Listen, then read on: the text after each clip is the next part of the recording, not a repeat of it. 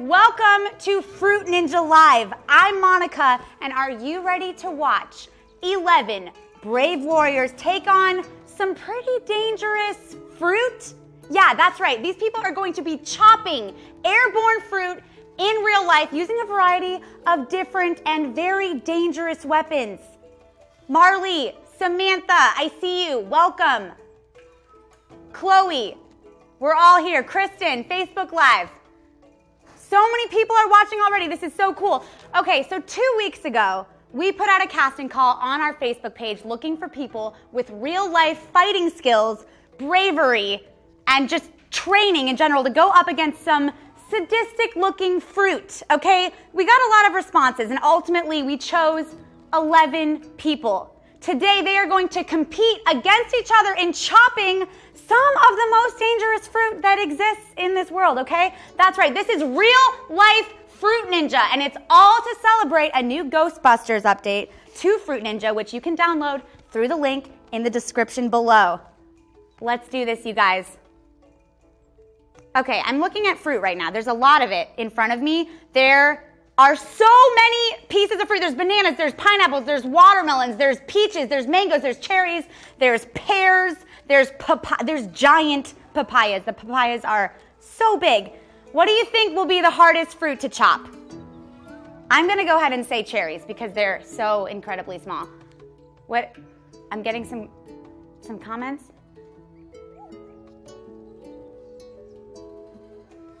Ross thinks that apples are going to be hard to chop.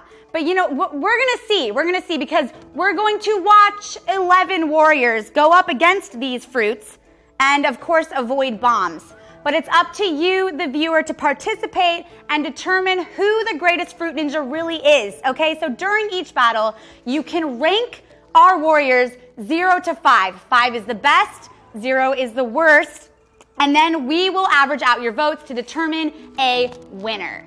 The top 2 ninjas will then compete head-to-head in a final round, and you can vote on them, again, to determine the final winner of this competition. The winner is going to have their name immortalized in the game with a blade that is named after them. Are you ready? Are you ready? Are you ready? Let's do this. Oh, there's so many comments. What are they? Oh, okay. I'm getting word that it's time for the first contestant. First up, we have Dominique Vance, a.k.a. Ms. Fierce. Hi, Monica. Hi, Dominique. Welcome. Guys. How are you? I'm ready. All right. So tell us what we have here. What is your weapon of choice? Samurai sword. What else? Wow. It looks incredibly dangerous. How long have you been using said samurai? Probably about 6 years. Wow, that is a long time. That is so much longer than I have used a samurai. All right, have you ever battled fruit before? No, but I battle people, so I think the fruit will be okay. Fruit versus people. Okay. Yeah. All right, are you ready for this? Totally ready. Let's go! Put my face mask on. Safety first. Always.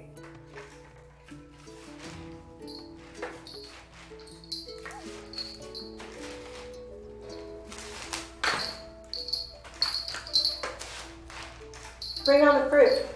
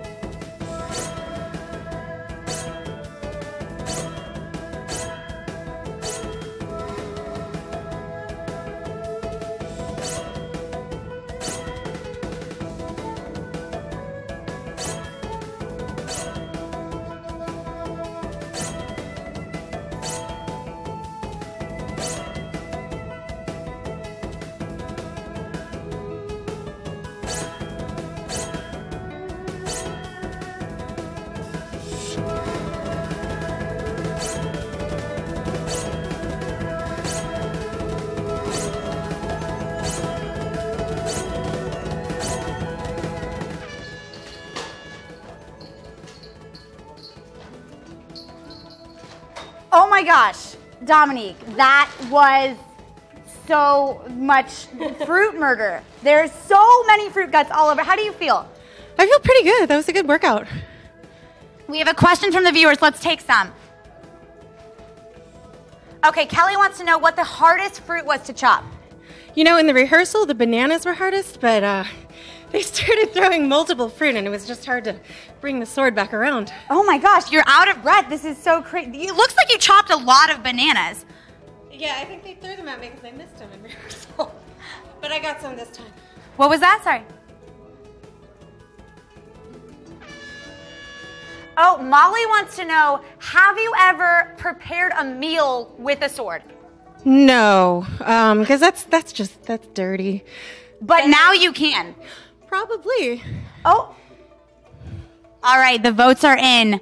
The final score is 2.2. 2.2, how do you feel? That's okay, I guess. Guys, you're supposed to vote 5. Okay, but look at all this broken fruit. There's so much fruit, and we have to clean it up because we have another contestant, and we don't want them to slip. Thank you so much, Dominique. Thanks, Monica. You killed it, literally and figuratively.